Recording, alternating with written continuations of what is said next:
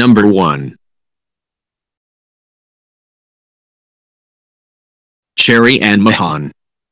Cherry Ann Mahan was born on August 14, 1976 in Saxonburg, Pennsylvania. Janice Mahan, Cherry's mother, was just 16 years old when she gave birth to her daughter. Janice became pregnant with Cherry after she was raped at just 15 years old. But still, Janice doted on her daughter Cherry, who grew into a friendly, happy child. Janice Mahan later married a Vietnam veteran named Leroy McKinney.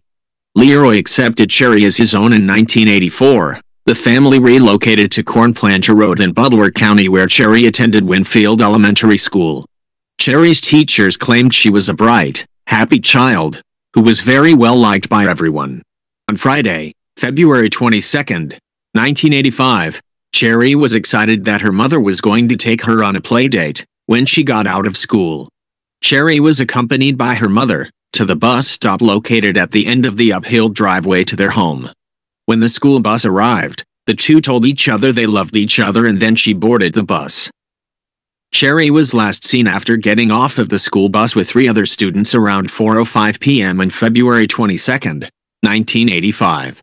She had to walk approximately 150 yards from the bus stop to the dirt driveway of her family's home on Cornplanter Road in Cabot. Her stepfather heard the bus and waited for Cherry to come up the driveway, but she never did. He then went looking for her, and when he could not find her, he called the police. Police immediately launched an intense search to locate little 8-year-old Cherry. Police extensively searched around the area, including the home where Cherry lived. They used bloodhounds and helicopters and conducted house-to-house inquiries. An estimated 250 local volunteers helped search all of Butler County for little Cherry, to no avail. The community raised $39,000 as a reward for her safe return. Investigators ruled out any possibility that she had been kidnapped for ransom. They believed that Cherry most likely knew her abductor or abductors. However, all of the family members have been ruled out as suspects. A distinctive bluish-green Dodge van was seen near the bus stop when Cherry disappeared. Witnesses stated they had seen a blue car following the van, and that the van was repainted black 1 or 2 weeks after Cherry's disappearance. Police have followed up on many leads. However, neither Cherry or her abductors have ever been found. Number 2. Karla Rodriguez. 7-year-old Karla Rodriguez lived with her mother and father in a central Las Vegas neighborhood. She was always smiling and very adventurous and loved riding her bike around the neighborhood.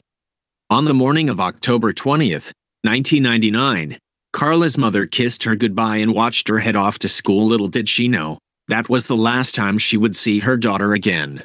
Later that evening, Karla went to visit her friend just 2 blocks away from her home. The boy's mother told her to go home because it was getting too late. She played outside alone for about 15 minutes before leaving on her bike. Karla was never seen again. She wasn't reported missing until the next morning. Her father spoke to the neighbor the night before who last saw Karla, and assumed she must have gone to another friend's house. The next morning, when she still wasn't home, her mother called the school to see if she had showed up. Unfortunately, she never showed up to school. She then contacted the police, and police immediately conducted a full search and investigation. They went door to door questioning neighbors. The family was quickly ruled out of having any involvement.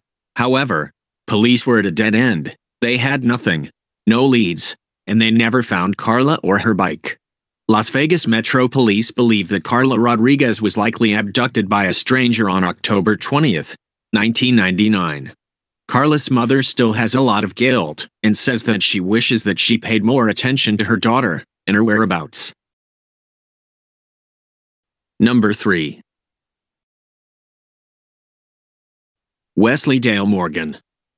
Wesley lived with his mother, Ruby Renee Havard, and her former boyfriend, Bernal Hilton Jr. The family lived in a rented home along U.S. Highway 63 near the Bluff Creek community in Clinton, Louisiana. On May 15, 2001, Wesley was last seen playing with puppies on the front porch of his home at approximately 9:45 a.m.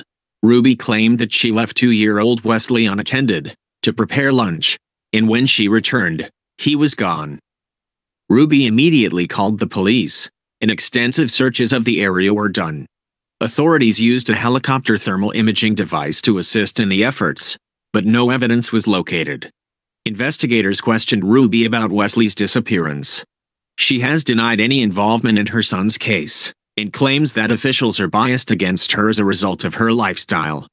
Authorities stated that Ruby and her boyfriend both failed polygraph tests, and Ruby rarely inquired about the status of Wesley's case.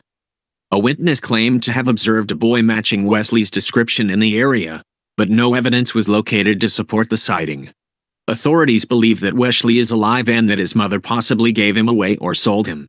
In 2008, she was charged with attempting to sell another of her children after she allegedly offered to sell her unborn child to a married couple for over $2,000. However, Wesley's case remains unsolved.